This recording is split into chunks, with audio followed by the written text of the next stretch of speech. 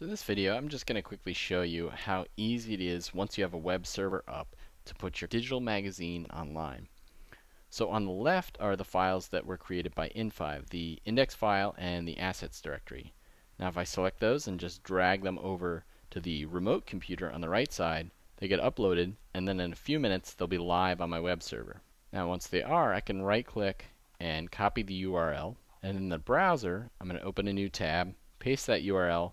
I'm going to remove the protocol that says FTP, remove the bit of FTP folder structure, so this actually points to a place on my website that can be accessed from the internet. And once I have that address correctly in there and I hit the enter key, it'll load up my magazine live online from the web. And now I'm actually viewing the magazine from the web. I can take this URL and share it with anybody. It's really that easy to get your digital magazine published online on your own site.